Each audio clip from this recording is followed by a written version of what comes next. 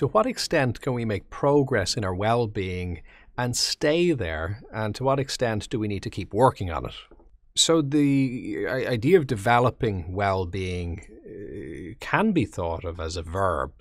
In other words, as an active process, as a doing process, not something that's just static, something that we do need to keep doing. And the example here might be balancing. You balance while you walk, and you keep balancing. There's never really a point, no matter how developed your practice of walking gets, there's never really a point where you give up on balancing. You've got to keep doing it. However, that being said, you can see in that example that while that might be quite conscious at first, and it might be quite effortful at first, and there might be, when you're learning to walk, slips and falls, and it mightn't always go well, at the same time, it doesn't take terribly long in terms of the length of a lifetime when you're practicing your walking to start to find that balance once you have the core muscle tone that's needed, which typically comes from things before it, like crawling. And when you learn to walk then, you develop it essentially as a habit.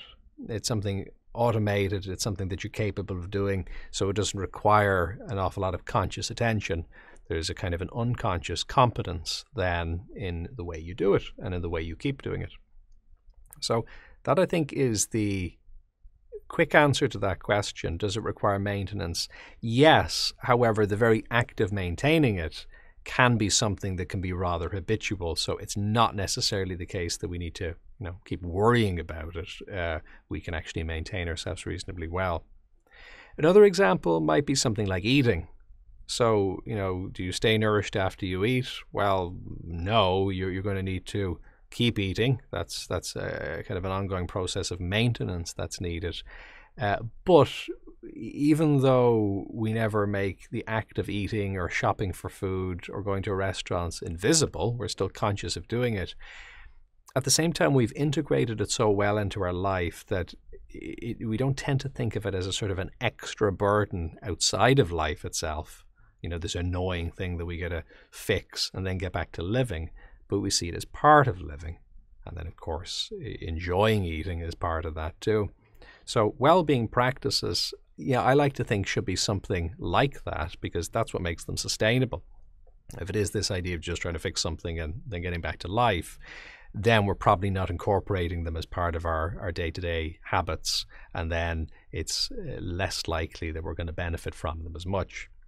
Now, it does depend on what we're working with here, because it's definitely true that there's going to be maybe key work that we do, which involves doing a number of sessions of therapy or a particular process or a course or a program where we do some core work and then we have resolved certain things. We've done some conditioning work, we've done some work building belief systems, but whatever it might be, we've brought about some healing and some resolution, and then we are in a place to not need to necessarily revisit that, at least consciously, that often, but to get on with day-to-day living.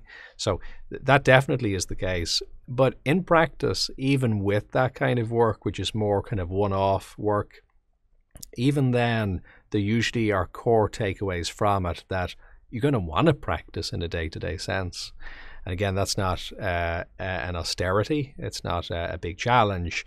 It's just more the case that you have all of this insight and learning from the work you've done. So why wouldn't you put it into practice in a day-to-day sense? That's what we do as human beings. As we learn, as we grow, we implement some of that learning, and we get better at using it. So upgrading is a nice way to think about this. You've got some practice every day anyway that you're engaged in.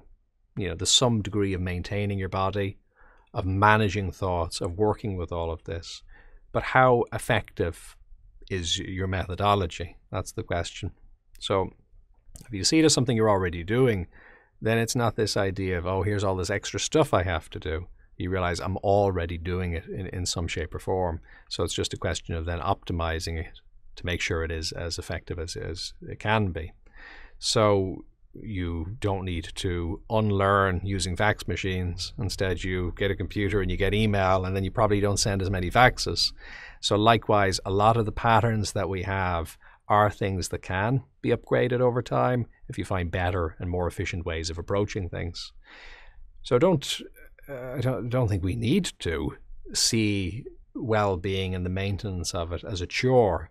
It is really part of the joy of being alive, of recognizing the body you have, using it and developing it, recognizing your mental capacities, your creativity, your imagination, the emotional capacities that you have, and why wouldn't you want to stretch that and practice using it in a day-to-day sense? And then, of course, the other thing you're going to achieve by having a good, regular well-being process, whatever that might mean. There's many ways of achieving it, but having any process is a great starting point, because you're going to then notice ways of refining it and developing it as you go. So that's good.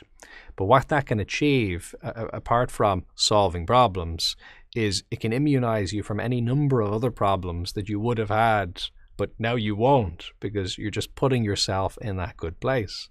A bit like eating healthily. You don't get to see all of the problems that never happened, that would have happened if you hadn't have been eating well. You just hopefully enjoy eating well, you feel healthy, but a lot of the benefits are kind of invisible because you just get on with the act of living.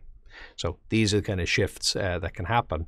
And then, of course, there's just general improvements in productivity and wellness, which may not be fixing something that's broken in any sense, but they are just nice and they're to be welcomed, wherever possible. If you found this valuable, do like, subscribe, and share. And what's your experience? Do you have any questions or topic suggestions? You can contribute in the comments, on social media using #bodymindself, or on jfl.com.